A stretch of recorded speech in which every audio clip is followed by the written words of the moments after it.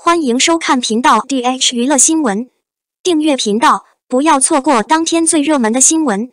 我们今天的时事通讯涵盖以下内容：杨紫在片场被粉丝抓拍，她一身古装，凸显出丰满的身材，网友纷纷表示像杨贵妃。影视明星杨紫的发展势头非常强劲，去年以来，杨紫参演了多部影视剧。目前正在拍摄《长相思》《承欢传奇》《三行记》等，加上杨紫几年前主演的女主角剧《国民丽人》，成为了一线星星。说起来，杨紫能取得现在的成就，也是很不容易的。最初，杨紫凭借《家有儿女》成名，后来因为年龄的原因，她不得不长期退出娱乐圈，专心致志。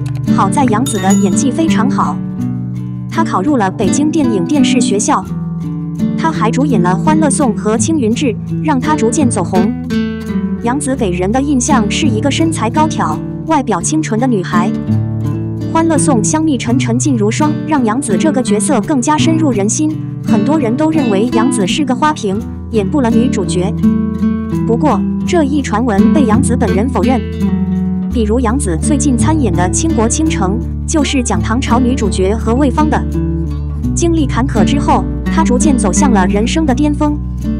从目前的预告片中可以看到，杨紫的妆容和整个剧组的气氛都非常好，甚至有人还看到了杨紫不久前的照片。从图片中不难看出，杨紫身着古唐服饰，披着浅绿色的斗篷，戴着独特的唐朝头饰，充分凸显了她的气质。配上青石铺成的长裙，长长的走廊让人仿佛回到了唐朝。杨紫显然也很喜欢她的造型。拍摄过程中，她一直低头看着自己的衣服，不停地转圈，看上去十分可爱。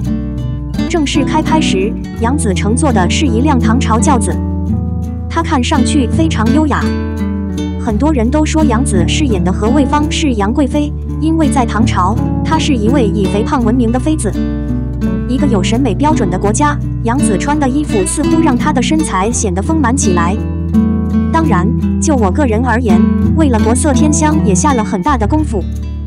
杨紫的即使在唐朝，也只有少数世家才能穿，但是唐装却非常适合杨紫。其实杨紫如果能够演好何卫芳的话，对于她以后的发展会有很大的影响，有很大帮助。杨紫的替身一天要800元。看到出生照片后，我发现他们一模一样。著名演员杨紫与替身演员的事情在网络上引起热议。在娱乐圈，使用替身是一种很常见的方式。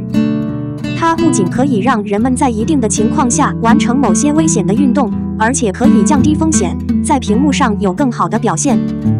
至于杨紫，因为她是一线演员，所以也有她的替身。杨紫的颜值在娱乐圈中并不算出众。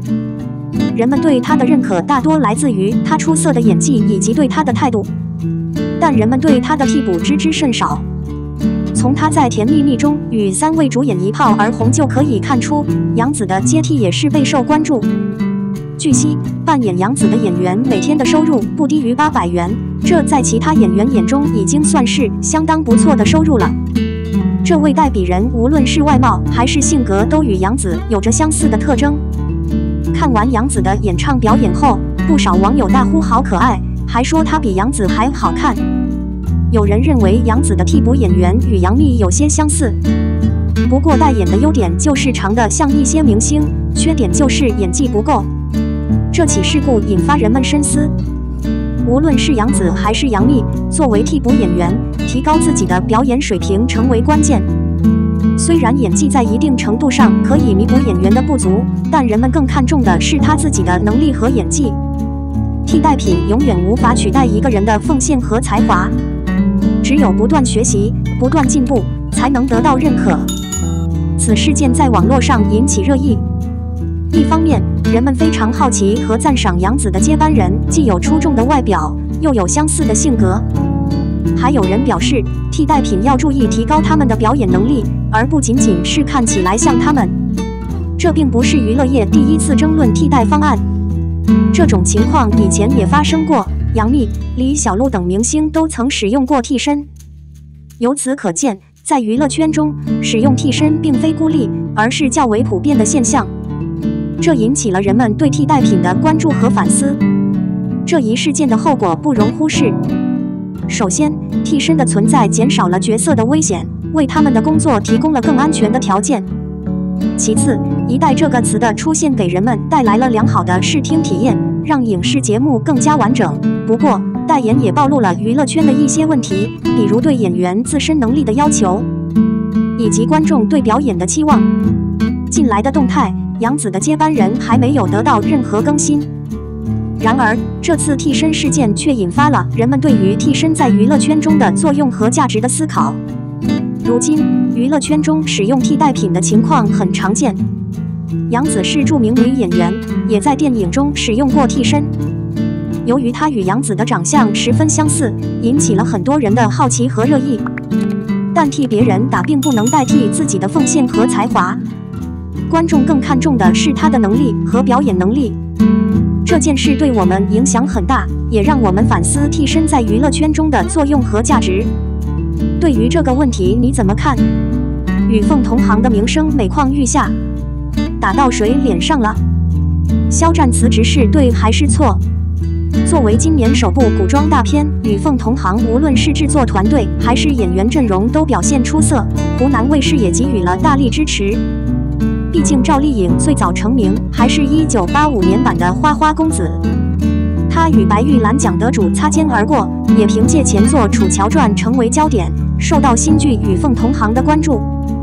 优点很多，然而到了《与凤同行》播出到一半的时候，口碑却迅速下滑，关注度也不再像刚播出时那样受关注。从演员的表演、服装、化妆到摄影，都受到了批评。大家对《与凤同行》的评价非常详细，措辞温和，可见这部作品并没有引起观众的共鸣。在邀请被肖战团队拒绝后，赵丽颖转而推荐了老搭档林更新，这让被誉为9亿少女的梦想的林更新再次受到了大家的关注。这部剧最突出的特点就是女主角的人物设定，她不仅实力强大、嚣张跋扈，而且观念正派、头脑清醒。即使她深爱着一个凡人，知道自己的使命重大，对方注定要死，但她依然面对，没有任何留恋。男女主角看似只在田园生活中认识，但一回到天堂，两人的感情就迅速发展。但事实上，导演未能展现出古剧的深层内涵。田园生活的本质是展现两个人在一起度过时光，彼此逐渐靠近，感情逐渐升温的场景，给观众留下深刻的印象。男主和女主之间没有任何伏笔，男主无缘无故地产生了感情，没有表现出互动中产生的任何爱意，而女主也无缘无故地爱上了男主。虽然她是一个坚强的女主角，但没想到，当男人发现她内心的脆弱和渴望被关心的时候，只是请她吃饭，表现出一点关心，男人就在不知不觉中爱上了她。老妇人的表演感觉像是一场即兴表演，她哭得那么伤心，仿佛整个世界都变得阴暗了。后半部分萧何的表现相当不错，但整个故事情节似乎只是路过，没有留给观众思考的地方。虽然有很多互相对视的慢镜头，试图营造一种暧昧的气氛，但实际上他们之间并没有火花，也没有交流，就连身体的接触也只是触碰。就在路人和观众准备看一眼的时候，却发现这是精心设计的幻象，他们的兴奋瞬间就平息了。赵丽颖在线上受邀参加制作组，毕竟她的工资应该是相当可观的，而且还是湖南卫视的 VIP 嘉宾。对了，肖战主演的《余生请多指教》曾经是收视冠军。制作方在选择演员的时候，当然会努力选择口碑高、演技扎实的演员，以求获得更多观众的关注和更好的播出效果。肖战和赵丽颖虽然拥有众多粉丝，演技也得到认可，但两人却一直没有深度合作的机会。他们的组合一定是一个不错的选择。在《与凤同行》这部剧中，女主角的地位非常重要，无论从经验还是人气上，赵丽颖无疑是首选。与此同时，肖战已经与徐克、郑晓龙等导演合作。当肖战在娱乐圈经历了漫长的历程，最终站在了金字塔顶端的时候，能够再次回去演古剧，真的是太不可思议了。从从古装偶像剧到现代都市言情剧，再到军旅、严肃剧，肖战经历了一切，终于找到了最适合自己的领域，而古装偶像剧只是他一直停留的一个舞台。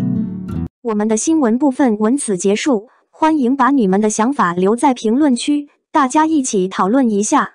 欢迎，也别忘了帮我点个赞加关注哦，谢谢大家。